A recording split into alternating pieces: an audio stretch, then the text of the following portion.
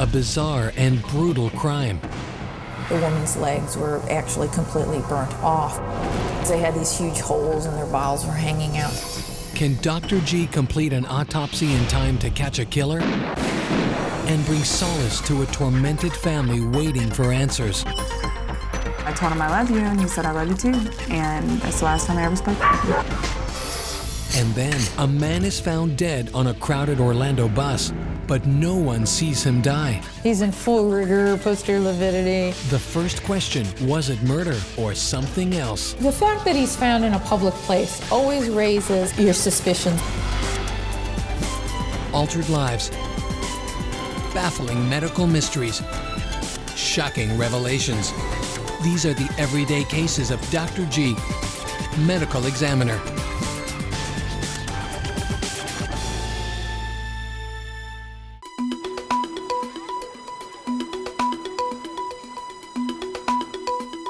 While working in Texas during the summer of 2000, Dr. G was called on to help unravel one of the strangest and most disturbing cases of her career. In a span of 24 hours, she'd not only need to solve a heinous crime, but also help bring closure to a victim's shocked and tormented family.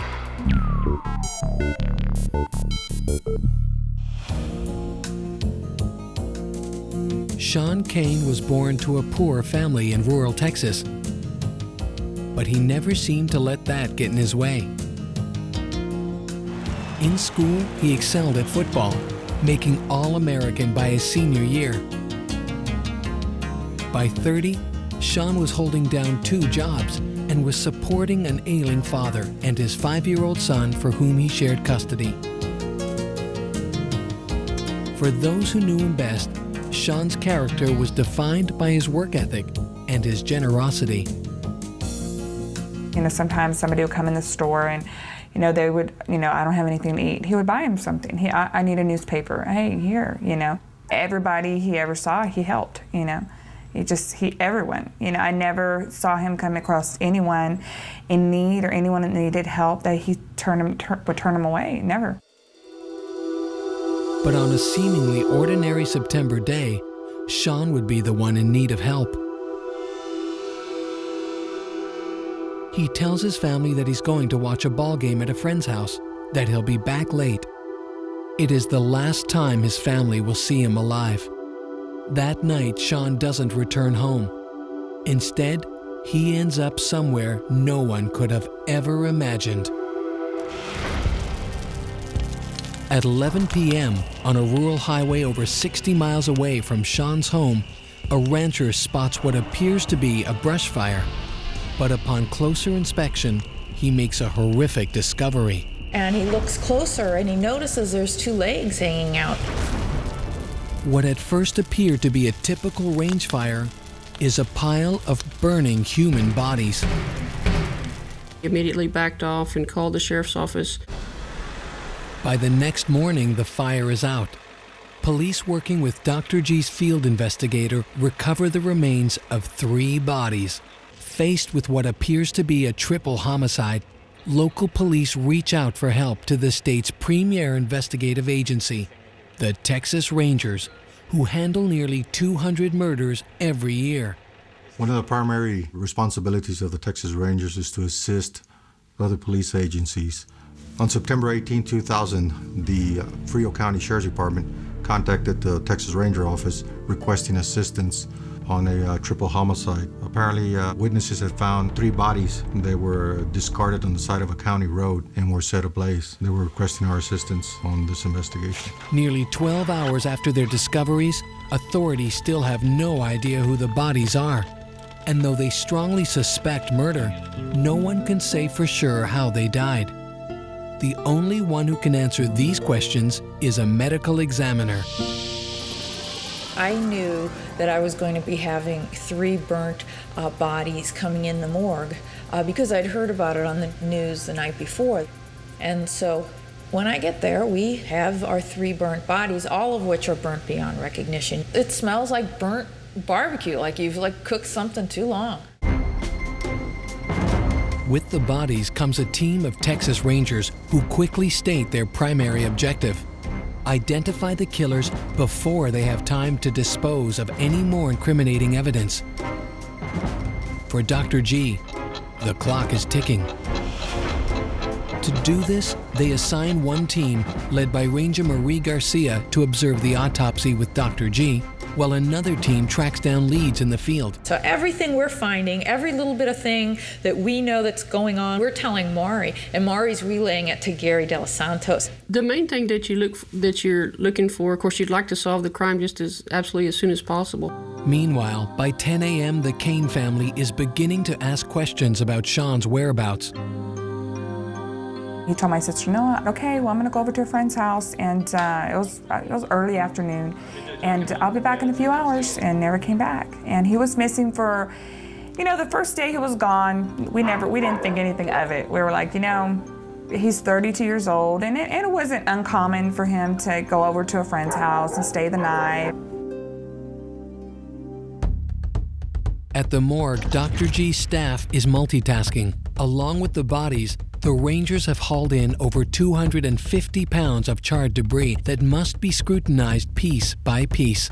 At the same time, Dr. G must perform 3 complex autopsies in order to discover the victims' identities and any clues leading to their killers.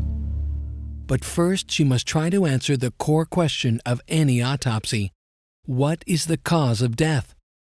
In this case, the question itself is horrifying. First of all, you have to determine, are they alive when the fire occurred? Dr. G orders X-rays, the first of many steps needed to determine whether the victims died an agonizing death engulfed in flames.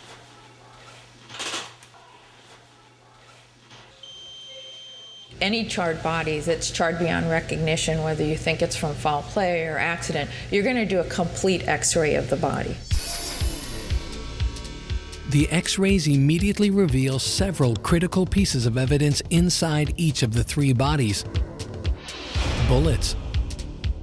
We found both medium caliber projectiles, which appeared to be 9mm, and we found birdshot from a shotgun. But this discovery alone does not prove that gunfire killed the victims. Dr. G must also determine if the wounds they caused were fatal. To do so, she will need to perform internal autopsies. They're burnt to the point of being black and charred. Just finding wounds on a body that's charred down to sometimes internal organs are difficult. Difficult, but not impossible to Dr. G's trained eye. She begins with the male victim whose body was stacked in the center of the pile. Although heavily charred, Dr. G detects a defect, or hole, in the remaining muscle tissue on the man's back left shoulder. There's a huge gunshot wound. She immediately recognizes the abrasion as a shotgun wound. On his posterior shoulder on the left side, but it didn't go into his chest cavity. That in and of itself probably wasn't going to be a fatal wound to him. But what she finds next is a fatal wound. It looks like we have another bullet down here. 2 bullet wounds in the man's abdomen. When I opened up the abdominal cavity, I could actually see the holes on the inside portion of the abdominal cavity, and I knew that those were gunshot wounds. And his 2 fatal wounds were the 2 gunshot wounds to the abdomen. Krisha, do you have a fresh one? She moves quickly to the female body. With the woman, I found the gunshot wound to the back of the head, went through her brain, and then exited near her neck on the opposite side. And so that definitely was a lethal wound. So she also had a shotgun wound basically on her left side near her breast. And this shotgun wound was really quite devastating, was a lethal wound. Dr. G now turns to the final body, that of the second male found at the bottom of the burning pile. So, obviously, he's got a lot of trauma. And on him, she finds 2 shotgun wounds. He's got a large shotgun wound to the front of his neck, and then a shotgun wound on the side of his neck here. It caused massive destruction of his neck. I mean, basically just his spinal cord's transected. He's got like a 2-inch defect all the way going across his neck. It's certainly a lethal wound. I'm suspecting, since we have a bullet in him, that one of these is going to be an exit. And then we probably What's more, Dr. G finds that none of the victims have soot in their throat or lungs, indicating they weren't breathing at the time of the fire. Because the skin is all burnt, I can't really tell if that's an entrance or an exit. Based on her analysis of the gunshot wounds and the lack of soot in the lungs, Dr. G can now prove that all 3 victims were fatally shot before they were set on fire. 5 hours into her investigation, she makes the official declaration. All 3 deaths are homicides. As the official ruling is radioed to the rangers in the field, Dr. G must answer a far more difficult question about the 3 victims. Who are they? One of the first concerns is being able to identify the body. Without identifying the body, you ain't going anywhere. Coming up next, Dr. G's team uncovers clues that may lead the way in a Texas manhunt. And the family of Sean Cain begins to worry. I had kind of a bad feeling. I thought, oh, maybe he has a car accident, maybe he's in one of the hospitals. You never want to think your brother's dead. When Dr. G, medical examiner, continues.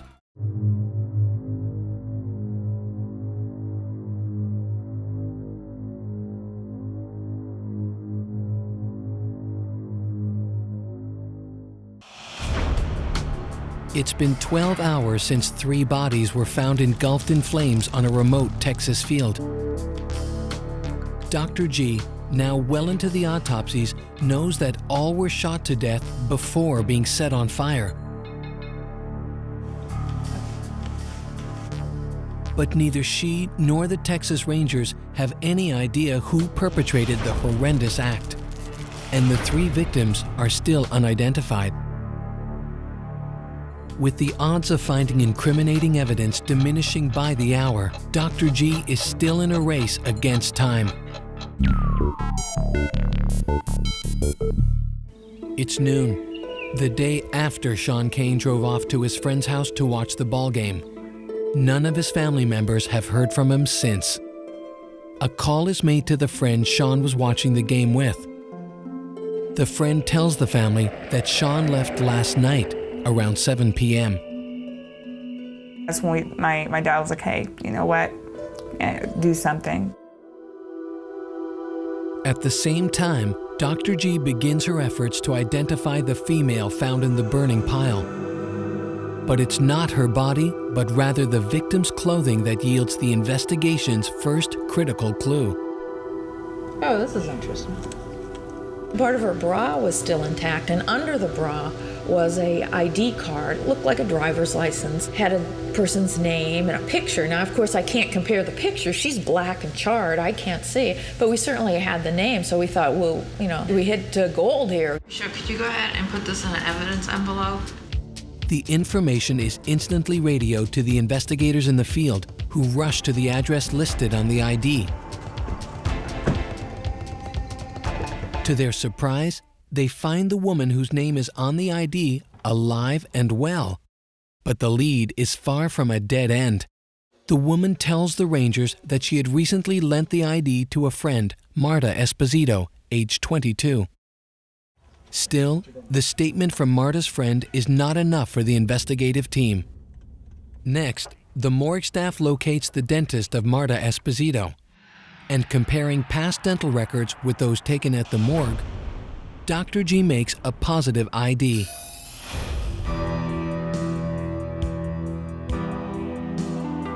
With the identity of the first victim in hand, Rangers continue searching for anyone who knew Marta to help shed light on her whereabouts the night before. One body identified, 2 to go. Back at the morgue, Dr. G turns her attention to the second body, the male found at the bottom of the burning pile. The man on the bottom, he would have been covered the most, so he would have had the least amount of oxygen and burning around him. He still had a lot of normal Caucasian skin, particularly on his back, particularly on portions of his arms and legs, and there were numerous tattoos. Surprisingly, the Texas Rangers recognized the tattoos. They are the insignias of the deadly narcotics gang known as the Mexican Mafia. The Texas Rangers have seen their share of gang violence. Drug feuds between the Mexican Mafia and the prison-based gang known as Hermandad de Pistoleros Latinos, or HPL, have been raging for over a decade. And along with the gang-related insignias, the tattoos, spared by the raging fire, spelled out a name: Tomas Morales. The discovery is immediately radioed to Rangers in the field. We know for a fact that a lot of the gang members like to tattoo their names on their bodies, sometimes their girlfriends or wives. Tomas Morales is a name that Texas Rangers know well. He is a known member of the Mexican Mafia. By 4 p.m., Rangers are blanketing their network of gang informants, asking about Morales. Their relentless fieldwork soon pays off. Several people tell them that Marta Esposito was Tomas's girlfriend, and that both have been missing since the previous night. 2 bodies identified, 1 to go. But before Dr. G attempts to ID the final body, her assistants alert her to evidence that has just been found in the pile of debris they have been sifting through. A couple of these pieces of carpet were burnt together, and I distinctly remember the fellow who we're training to be a forensic pathologist, she's asking me if we do need to go through every piece, and I said yes, every piece that needs to be opened and separated. And so I can remember her struggling with these 2 pieces of carpet that just kind of melded together, and she opened it, and here was this yellow piece of paper, partially burnt. Close examination reveals that it is a Western Union credit application. And she looked at it and said, is this important to you? And I looked at it, and it had a name and an address on it. And I thought, you know, what are the odds? Surely this couldn't be what I think it might be. I immediately got Ranger De Los Santos on the phone and asked him if this name and this address was of interest to him. There was just silence for a moment, and he said, "Where did you get that?" The address on the Western Union slip is the house of Paco Lopez, a known underboss of the HPL gang, the bloody rivals of the Mexican Mafia. The Texas Rangers were excited because they realized, well, maybe this informant's telling the truth, and B, now we have a piece of evidence that we can go and get a search warrant and go into that house. Warrant in hand, the Rangers arrive at Lopez's house.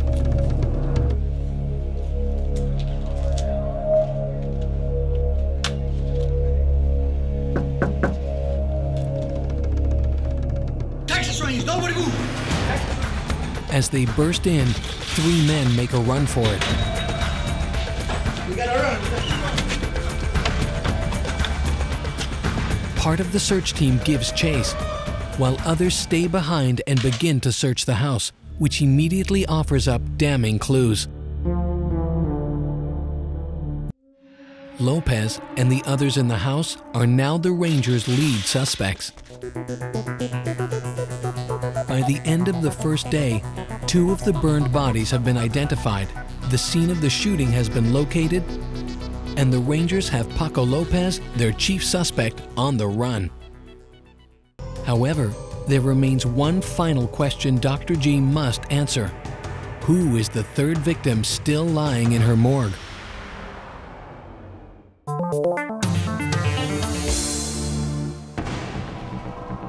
Coming up next, a surgical procedure performed 3 years earlier connects the dots between a horrible crime and a sister's desperate search for her missing brother. We started asking more questions, and that's when everything just kind of hit and sunk in. And later, a man dies on a city bus without any witnesses to his death. We really don't know anything about him. He's just, I mean, it was just kind of sad. With no known medical history, can Dr. G figure out what or who was this man's silent killer? When Dr. G, medical examiner, continues.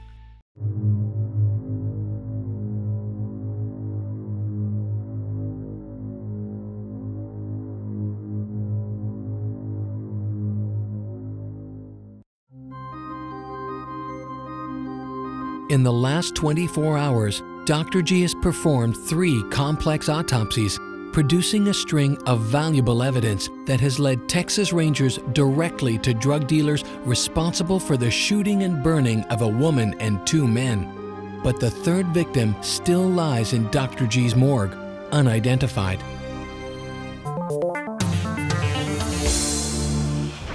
Across town, Pam Cain, the sister of missing 32-year-old Sean, reaches out to a friend for help.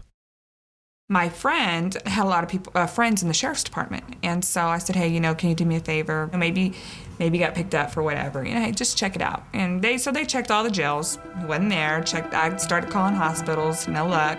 While the Cain family search turns up no leads, Dr. G examines the final victim. Unlike the other bodies, this one has no outward evidence to identify him, no ID, and no tattoos. However, when Dr. G reviews all her findings on the man, she discovers one vital clue inside the body. One fellow had had some major surgery with orthopedic devices, metal rods going up his spine, probably for a curvature of the spine that was corrected. So we knew that that is not an everyday operation. The rods are known in medical circles as Harrington rods, a name borrowed from their inventor. And every rod has a serial number. Each of these rods are unique. All the orthopedic devices have unique numbers on them that we can track then to what hospital they were sent to, and we can track down to the specific person that gets this. With the cooperation of the hospital, Dr. G secures the records, and with them comes a man's name: Sean Cain. The Texas Rangers are sent to break the news to the Cain family. Sister Pam, away at the time, has the terrible news delivered by her siblings. My other brother said, hey, you know what, we have to tell you something. And, you know, my sister and I were like, what, you know? Well, the Texas Rangers have been here and they found Sean. And, you know, we were like, well, where was he? Is he, you know, at somebody's house? So, no, he's in the morgue. To double check Sean's identity, his family is asked whether Sean had undergone any back surgery. They confirm he had. Sean had broken his back a few years prior. He had lived in Dallas for a time, and he broke his back, and he had 2 rods, I believe they're Harrington rods, in his back. The devastating news is only made worse by the strange and horrific circumstances. You know, the first thought that I had in my head when I found out all the details, you know, that they had burned the bodies, was please, God, let him have passed on before this happened, you know, so he didn't feel anything. Rangers quickly tell the family that Dr. G's autopsies revealed that her brother had died before the fire. It is a comforting answer to a grim prayer. But when Pam hears the circumstances of the death, an even more perplexing question is raised. I think my first thought was, what were you doing in that house? Could Sean Cain, hard-working father, supportive son, giving friend, have been involved with the Mexican mafia or their rival gang? Was he leading a double life? It is a question that will soon be answered with the help of Dr. G and the Texas Rangers. First, they discover that Marta, the female murder victim, and Sean were in fact loosely related through marriage. But a remote family tie explains precious little about that grim night. However, since the arrest of Paco Lopez and his accomplices, Texas Rangers have secured a key informant: the brother of Paco Lopez. Forced to help dispose of the bodies, Paco's brother came forward, afraid for his own life because of what he knows. To put his brother Paco away where he can't hurt him, he tells the Rangers everything he knows about the murders. including Sean's involvement in the incident. After a dramatic 48-hour tandem investigation in the morgue and in the field, Dr. G and the Rangers can now explain how all 3 bodies ended up burning by a remote Texas roadside.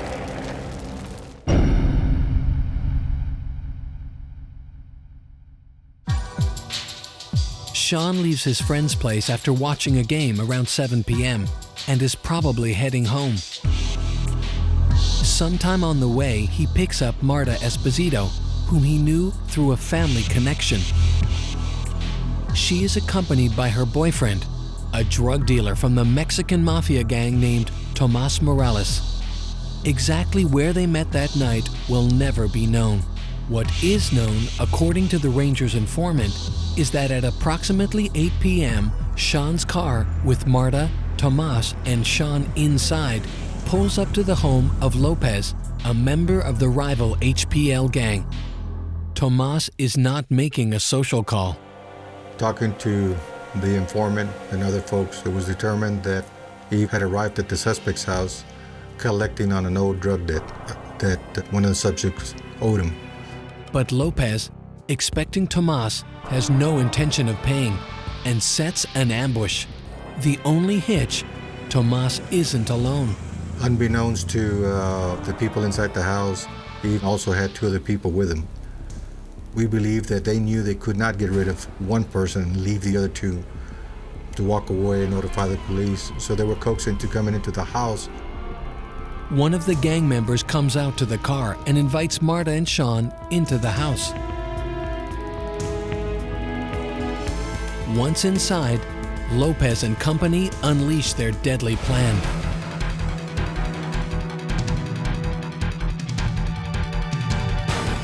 Their primary target, Tomas Morales, is the first to be dispatched. According to the informant and Dr. G's findings, Lopez empties both barrels of a 12-gauge shotgun from a distance of 3 to 4 feet. So the one is going straight across the neck, and the other is going in a more downward direction towards the axilla. So he definitely, both of those would have been fatal. He died from the 2 shotgun wounds. Marta Esposito is next. From Dr. G's findings, it seems she was futilely attempting to shield herself. Her arm was kind of up and partially in the way. The shotgun wound went through her liver, caused a lot of internal damage. The shotgun was around 4.5, 5 feet away.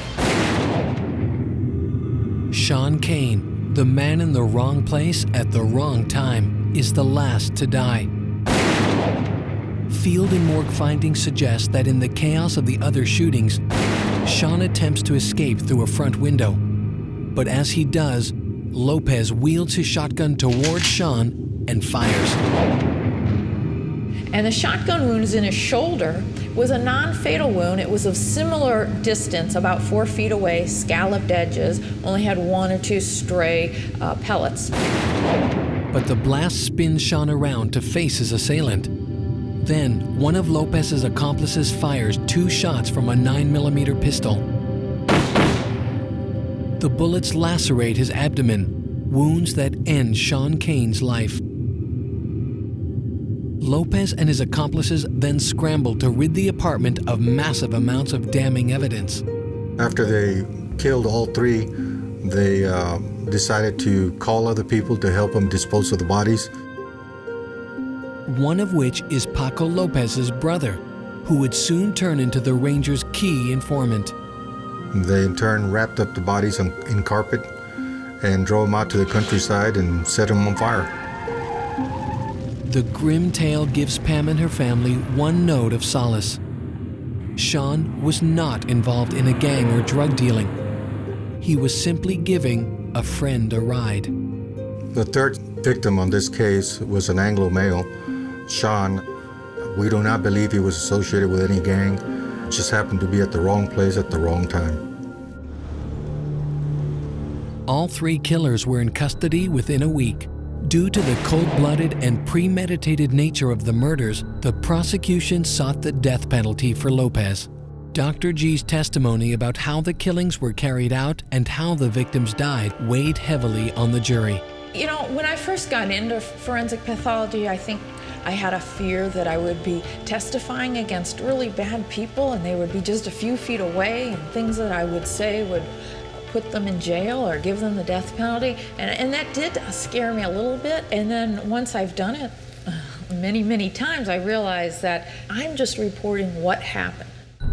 Paco Lopez and one accomplice were sentenced to life in prison. A third accomplice received the death penalty. For the Texas Rangers, it is an ending that couldn't have been reached without the efforts of Dr. G. I mean, she puts her whole soul and heart into what she does. As for Pam Cain, the senselessness of Sean's death will always be overshadowed by the way he lived.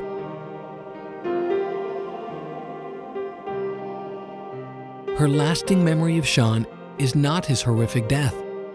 It is instead a small incident that occurred the last time she saw him alive. She had run out of gas, and her brother came to help. I gave him a hug, and I said, "Thank you for coming for me." And he said, "Hey, I'd walk through fire for you, you know that."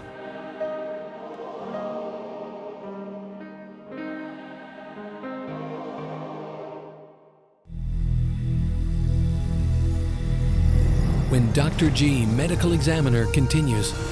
We have a 55-year-old man who is found dead on the city bus. What killed this man on an Orlando bus, and why didn't anyone notice that he was dying? We knew nothing about him. I had no cause of death whatsoever.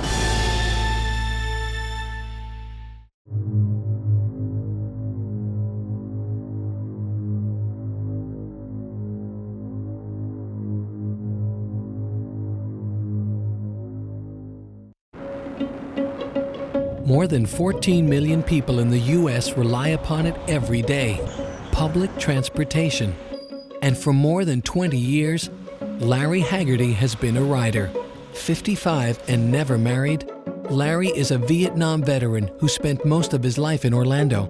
According to those who know him best, he's gregarious, enjoys time spent with friends, and loves his job in the wardrobe department of a local theme park where he has worked for almost 2 decades. Larry was just the kind of guy that you just knew that you liked. His character, his ideas, his laughter, he was so funny.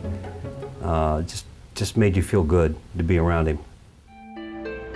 Larry, however, didn't like to be behind the wheel.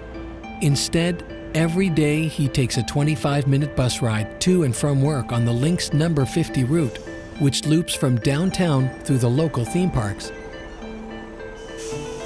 It was Larry's own personal chauffeur.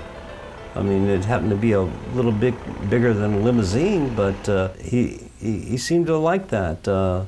The fact that he didn't have to worry about driving, he didn't have to worry about insurance, he didn't have to worry about maintenance. He found comfort in the fact that he could get on the bus and go home. Today, however, Larry isn't going to make it home. After getting off from work, Larry boards the bus at about 6 o'clock on a Saturday evening. He takes his usual seat, puts earphones on, and settles in for the short ride home.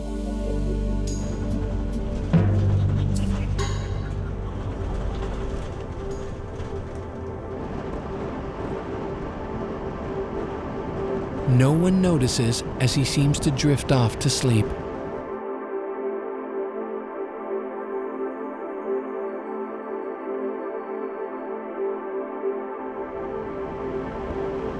Nearly 90 minutes later, the bus completes its route at Orlando's downtown bus station. All of the passengers disembark, except for one, Larry Haggerty. The driver tries to wake him, but he doesn't respond. He can't.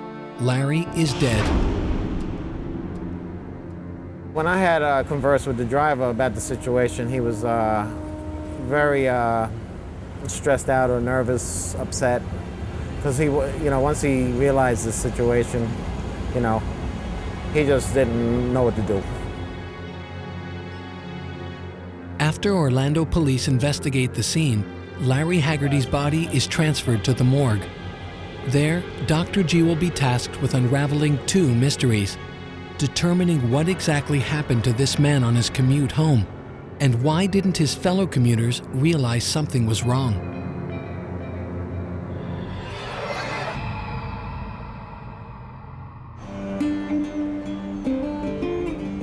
12 hours later, it's early Sunday morning. But while much of Orlando is waking up, Dr. G is working the weekend shift at District 9.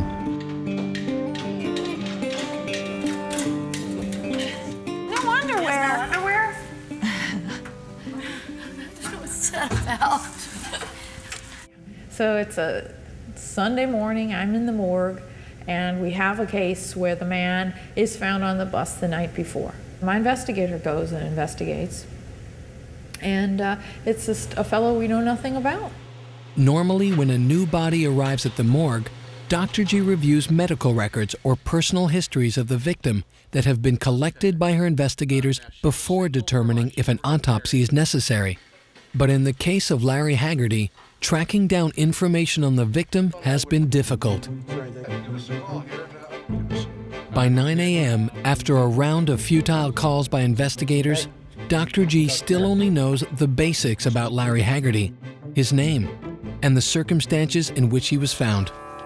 The fact that he's found in a public place always raises your suspicions a little bit more. So we would be more apt to autopsy him just because he is found in a public place, because bad things can happen to you in a public place. In cases where the decedent could be the victim of a crime, time is critical. Any evidence on the body must be collected as quickly as possible. With this in mind, Dr. G and her staff begin to prep Larry Haggerty for examination. When we return, Dr. G begins the autopsy on Larry Haggerty and must consider a dark possibility. Was he murdered? In a head, could have been trauma, maybe somebody bumped him on his head. I always have to be suspicious.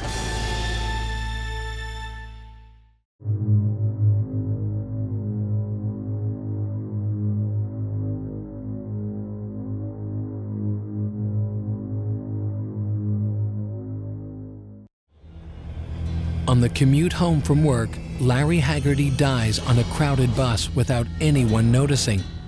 Nobody remembers him getting on, and nobody remembers him having any troubles. Now Dr. G must determine a cause of death and answer this question: what would cause a man to die unnoticed on a bus full of passengers?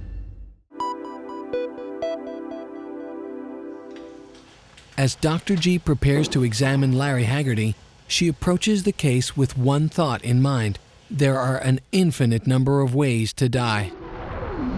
Often, clues to a person's mysterious death can be gleaned in their medical records, providing Dr. G at least a starting point for her investigation. But in cases like this, where there are no records available, Dr. G must approach her work as if it were essentially a blank slate. Anything could have caused this person's death. In this case, we had no clue. We had no clue that he had any history, and we didn't know anybody that knew him. However, there is one small yet crucial inference that Dr. G can make about the cause of this man's death. Whatever or whoever killed him must have done so quietly. So quietly that no one noticed a thing. And that is why, as she begins the external exam, Dr. G is on the lookout for any signs of trauma that might indicate foul play. What I definitely had to do, since he's found out on a bus, is make sure there's no trauma. So I look very carefully, from head to toe, under the armpits, between the legs, everywhere.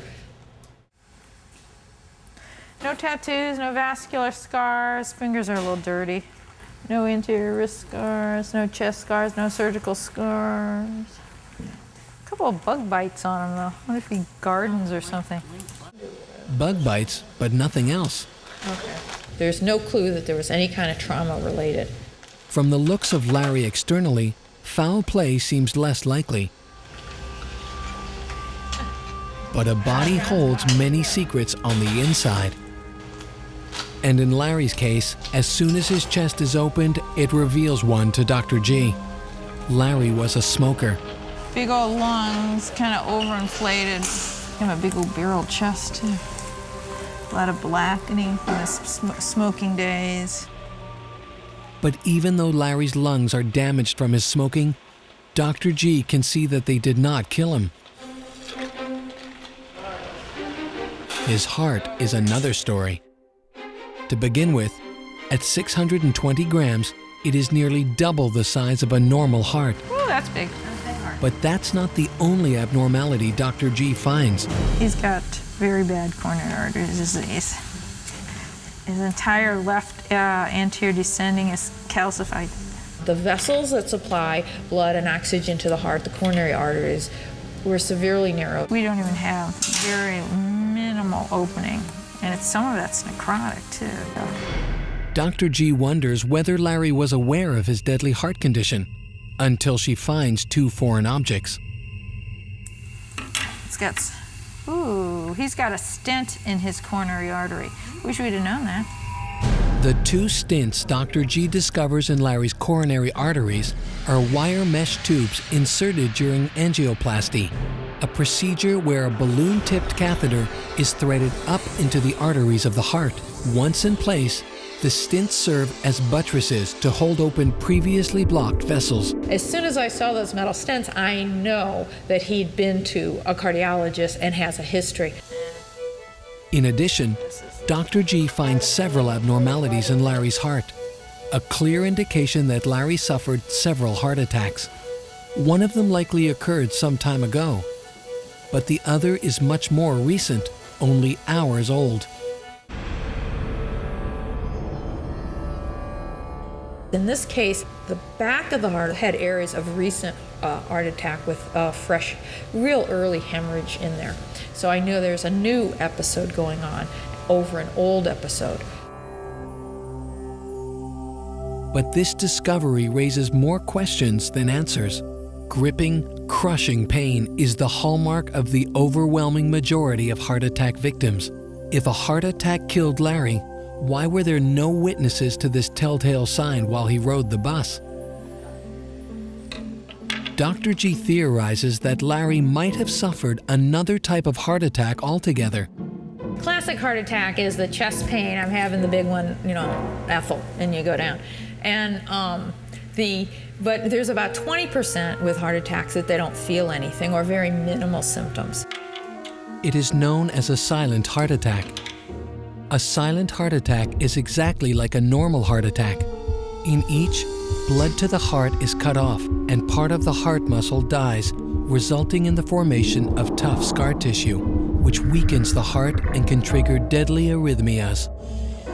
But there is one critical difference between the two. A person having a normal heart attack will know it. One having a silent attack will not. I don't know why. I don't think anybody really knows why some people have the classic symptoms and some people have atypical symptoms or no symptoms. After finishing dissection of Larry's heart, Dr. G now knows for certain how Larry Haggerty met his fate and why no one on the bus knew he was dying.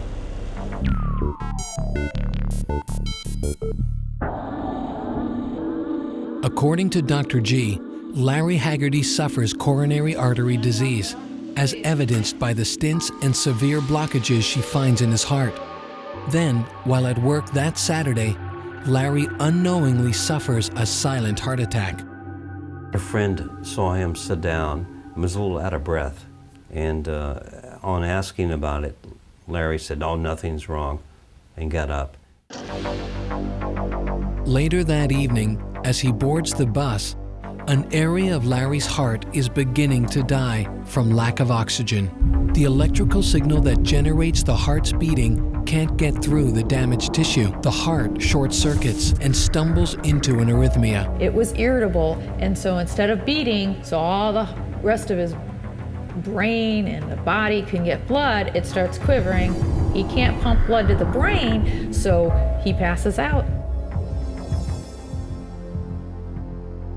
Within minutes, his heart ceases to beat and Larry stops breathing. To everyone around him, he appears to be just another sleeping commuter. No, it just, to me, there was a sense of sadness to the case. Here's this man, just minding his own business with his earphones, probably trying to block out the world, sitting on the bus by himself. Nobody notices anything. He's just sitting there and dies. There was just something a little sad about the case to me.